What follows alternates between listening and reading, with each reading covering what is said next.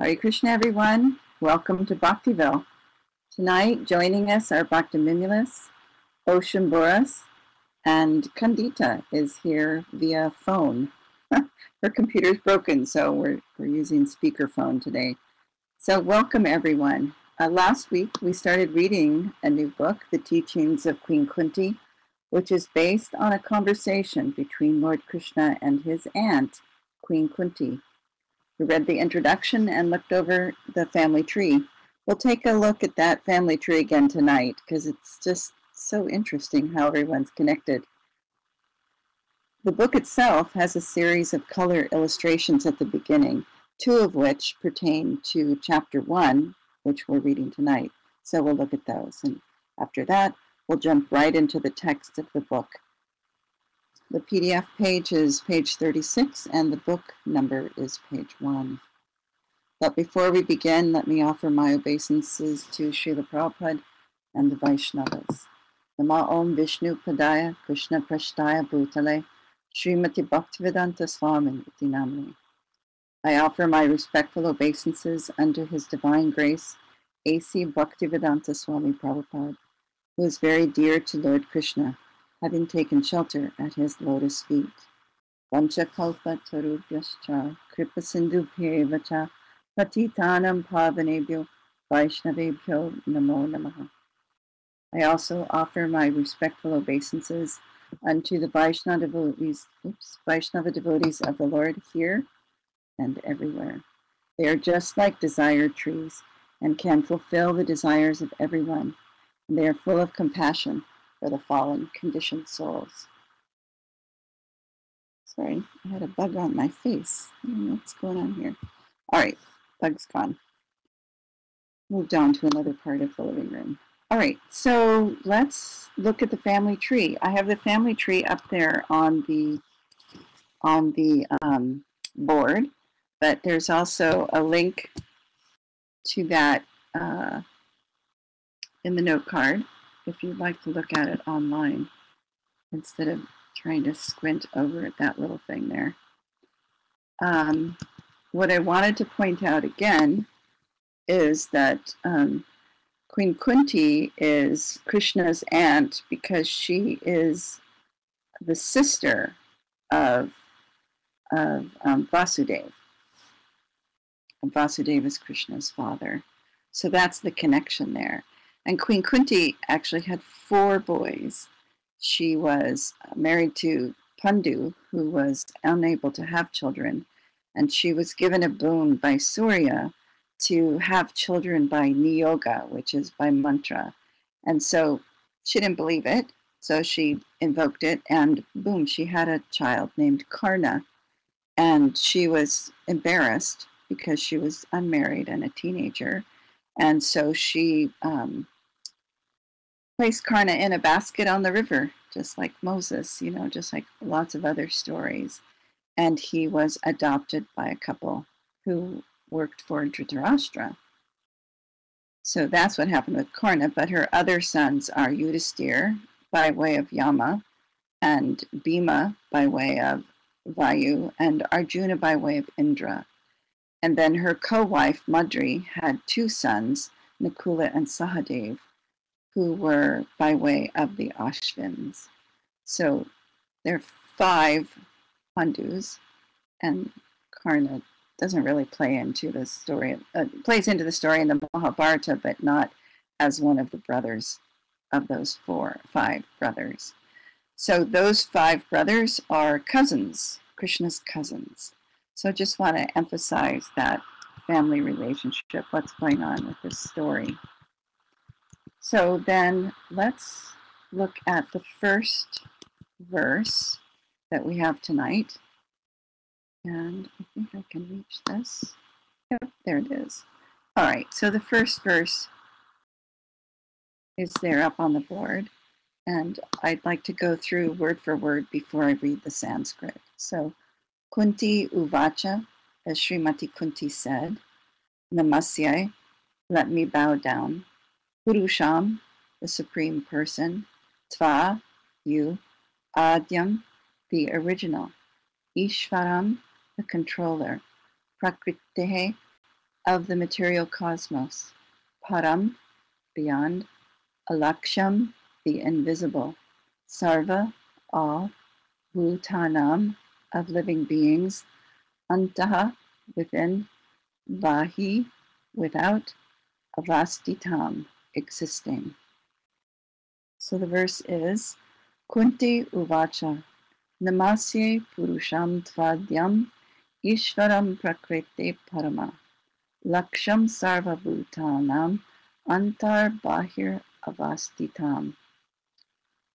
English translation is Srimati Kunti said, O Krishna, I offer my obeisances unto you because you are the original personality and are unaffected by the qualities of the material world. You are existing both within and without everything, yet you are invisible to all. And this is from Srimad Bhagavatam 1:8-18. And before we get going to reading the text itself in the book, there are some colored illustrations that I thought we would look at first, because they kind of lay out the basis for the story, what's going on around. So there's this first plate where Kunti is there talking to Krishna. He's in the chariot waiting to go, and she's down standing next to him. Other people are around because he's leaving. No one's happy. So plate 1, the text is, I think we have the text on the board also. Lord Krishna, having delivered the Pandavas from many calamities, and seeing that all his plans were now fulfilled, Lord Krishna was again preparing to leave. For years, Duryodhana had tormented Queen Kunti's family, but Krishna had protected them at every turn, and now he was going away. Kunti was overwhelmed, and she approached Krishna to offer him prayers from the core of her heart. And then the next illustration is this one with Krishna laying on the causal bed, the causal ocean. And then there's Krishna up there in Krishna Loka, and then all the little universes down below him. The text that goes with that is, as Queen Kunti begins her prayers, she immediately reveals her knowledge of Lord Krishna's exalted divine nature. O Krishna, I offer my obeisances unto you because you are the original personality and are unaffected by the qualities of the material world. You are existing both within and without everything, yet you are invisible to all. Which is the verse that we just read. So let me continue on with the text. Srimati Kunti Devi was quite aware that Krishna is the original personality of Godhead, although he was playing the part of her nephew. Such an enlightened lady could not commit a mistake by offering obeisances unto her nephew. Therefore, she addressed him as the original Purusha, beyond the material cosmos. Although all living entities are also transcendental, they are neither original nor infallible. The living entities are apt to fall down under the clutches of material nature, but the Lord is never like that. In the Vedas, therefore, he is described as the chief among all living entities. Nityo Nityanam Chaitanas Chaitananam. And that whole verse, the next part of that verse is Eko Bahunam Yo Vidadati Kaman. And this is quoted both in the Kata Upanishad and the Svetashvatara Upanishad. And the complete meaning of that verse is, the Supreme Lord is eternal, and the living beings are eternal. The Supreme Lord is cognizant, and the living beings are cognizant. The difference is that the Supreme Lord is supplying all the necessities of life for the many other living entities. So Nityo Nityanam Chaitanas Chaitananam. That's the section where the Supreme Lord is eternal and the living entities are eternal. Then again, he is addressed as Ishvara, or the controller. The living entities, or the demigods like Chandra and Surya, the moon and the sun, are also to some extent Ishvara, but none of them is the supreme Ishvara, or the ultimate controller. Krishna is the Parameshvara, or the Supersoul. He is both within and without. So within, in you, in your heart, and outside all around us. Although he was present before Srimati Kunti as her nephew, he was also within her and everyone else. In the Bhagavad Gita 15:15, the Lord says, quote, I am situated in everyone's heart, and only due to me one remembers, forgets, and is cognizant, etc. Through all the Vedas I am to be known because I am the compiler of the Vedas, and I am also the teacher of the Vedanta, end quote. Queen Kunti affirms that the Lord, although both within and without all living entities, living beings, is still invisible. The Lord is, so to speak, a puzzle for the common man. Queen Kunti experienced personally that Lord Krishna was present before her, yet he entered within the womb of Uttara to save her embryo from the attack of Ashvatthama Brahmastra. Kunti herself was puzzled about whether Sri Krishna is all-pervasive or localized. In fact, he is both, that he reserves the right of not being exposed to persons who are not surrendered souls. This checking curtain is called the Maya energy of the Supreme Lord, and it controls the limited vision of the rebellious soul. It is explained as follows. Any questions or comments about that verse, or what's said in that verse?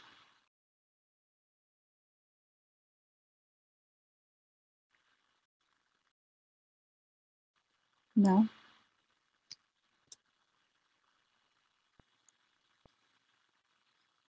Bhaktiville says no, not so far. Ocean says no, but it brings up some questions for myself personally. I am reading along on the website too. Okay, good. Yeah, the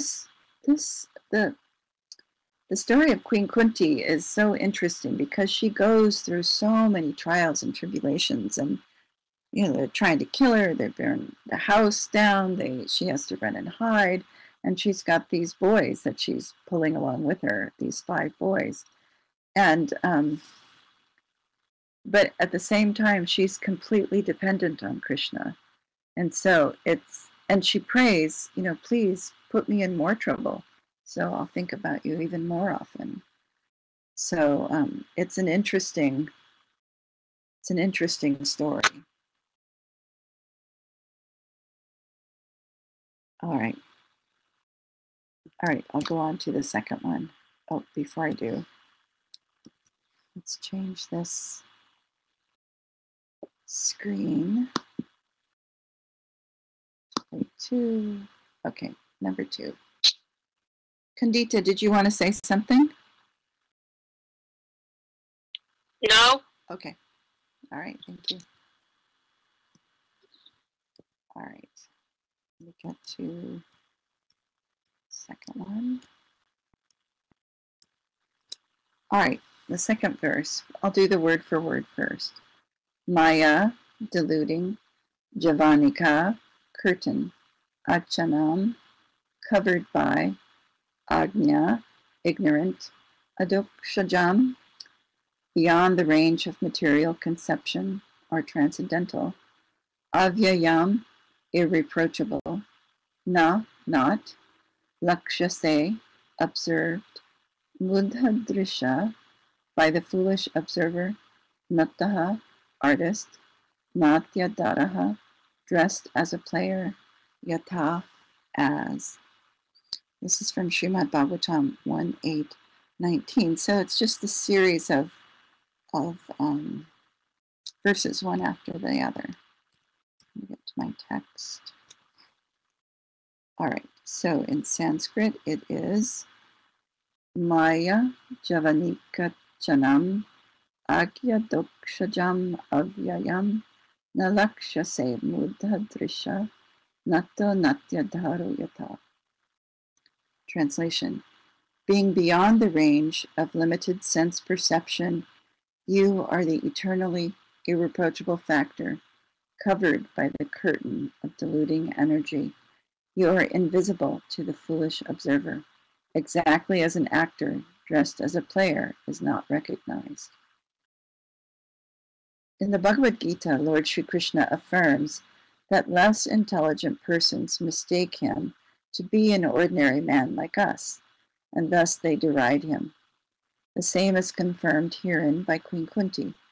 The less intelligent persons are those who rebel against the authority of the Lord. Such persons are known as asuras. The asuras cannot recognize the Lord's authority. When the Lord himself appears among us as Rama, Nrsimha, Varaha, or in his original form as Krishna, he performs many wonderful acts which are humanly impossible. As we shall find in the 10th canto of this great literature, Lord Sri Krishna exhibited his humanely.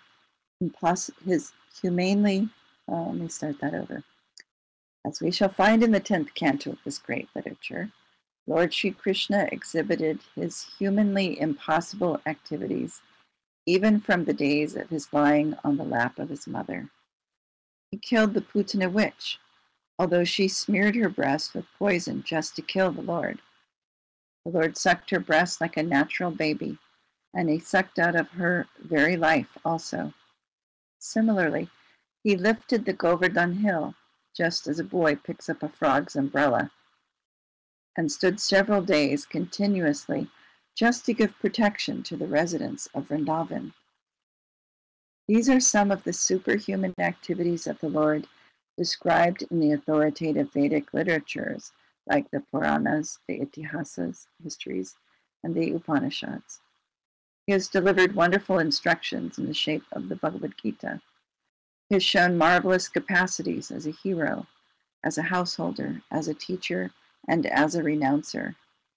He is accepted as the Supreme Personality of Godhead by such authoritative personalities as Vyasa, Devala, Asita, Narada, Madhava, Shankara, Ramanuja, Sri Chaitanya Mahaprabhu, Jiva Goswami, Vishvanatha Chakravarti, Bhaktisiddhanta Saraswati, and all other authorities of the line.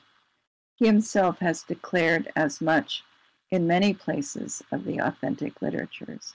And yet there is a class of men with demoniac mentality who are always reluctant to accept the Lord as the supreme absolute truth. This is partially due to their poor fund of knowledge and partially due to their stubborn obstinacy, which results from various misdeeds in the past and present. Such persons could not recognize Lord Sri Krishna even when he was present before them. Another difficulty is that those who depend more on their imperfect senses cannot realize him as the Supreme Lord. Such persons are like the modern scientist. They want to know everything by their experimental knowledge, but it is not possible to know the Supreme Person by imperfect experimental knowledge. He is described herein as adokshaja, or beyond the range of experimental knowledge. All our senses are imperfect. We claim to observe everything and anything, but we must admit that we can observe things under certain material conditions only, which are also beyond our control. The Lord is beyond the observation of sense perception. Queen Kunti accepts this deficiency of the conditioned soul, especially of the woman class, who are less intelligent.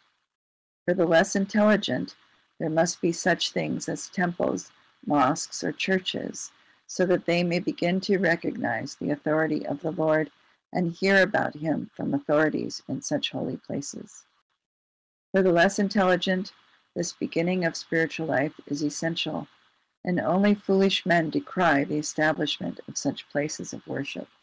which are required to raise the standard of spiritual attributes for the mass of people.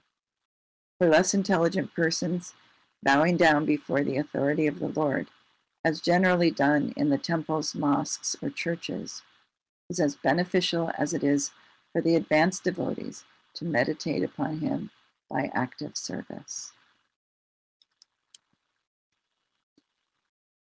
Any questions? Comments? No. Kandita says no. No. Ocean says no, but very interesting. I also, whenever I see that women are in that less intelligent category, it kind of upsets me. I think in the Western countries, women are not less intelligent. They're just as intelligent. But in countries where women are not educated, I could see that might be true. You noticed that I was kind of stopping there as I was reading it. Yes, I was. And Prabhupada says that everyone benefits by coming to churches and temples. Everyone benefits from bowing down, advanced or not. Humbling yourself. I remember the first time I bowed down, I was shaking. I'd never bowed down like that before, and it was very humbling. Ocean says, in the West, there's typically a common social understanding that ignorance is bliss, so acting slow or uneducated tends to be a more attractive attribute. Yeah, I can see that.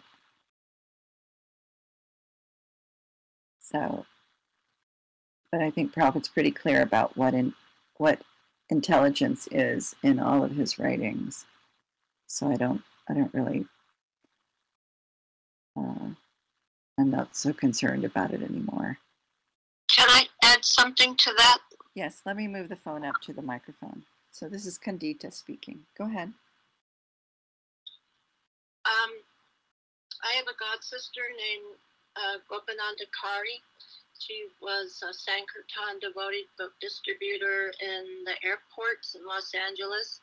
And when Srila Prabhupada was there, he was sitting in the one of the chairs to get ready to leave, and he saw her distributing books in front of him. She was just passing by doing her service where all the devotees were gathered around Prabhupada. And this reporter asked Prabhupada, she said, I have heard that you said women are less intelligent, and that men's brains are 64 ounces and women's brains are 32 ounces. And, I have a hard time believing that, And then, so Prabhupada looked at Gopananda Kari walking by with she had a luggage cart filled with a box of Prabhupada's books and Prabhupada's books in her arm. And she was going from, various people to talk to them about the books and to distribute them. And so he looked at Gopananda Kari and he turned back to her and he said, she has 64 ounces. She has a brain that's 64 ounces. So I think it's a spiritual thing too. Yeah. It doesn't matter, but you said right there that she's a devotee. She's acting in the most intelligent way. And for her brain was 64 ounces. So I just wanted to share that with you. A lot of devotees don't know about that. That's a great story. Yeah. Yeah, thank you. Yeah, thank you. It's a great story. So yeah, Bhaktiville says, it makes some men feel better. Yes, it's true, it does. But the intelligence is knowing Krishna and offering service to him and Sri Krishna, or to Sri Guru. That's the intelligence. We don't really have enough time to start the next verse, so would you like to discuss anything else or add anything else? It did go fast, didn't it? I'm trying to add more stories as I'm reading so that it's not just reading, but it's embellished a bit. Ocean says, I'm not fond of separative politics, to be honest. Separative, you mean men are this way and women are that way? Men versus women? No, me either. Yeah, anything, he says anything like that. Yeah, me either. I mean, one of the, Ocean says, it just causes divisiveness. Yes. Bhaktiville says, we need each other. Ocean says, us versus them, etc. Yes, I agree. I agree. Kandita agrees. One of the attractive things to me when I first joined was that we're all spirit soul, we're not this body. And that, for me, just leveled the playing field. That, oh, okay, so I can really do anything I want in devotional service, and I'm good to go. Ocean says, but I do appreciate the distinction between those who are surrendered versus those who are not, because that part made me question my own motives and intentions. Yes. Yes, I can see that.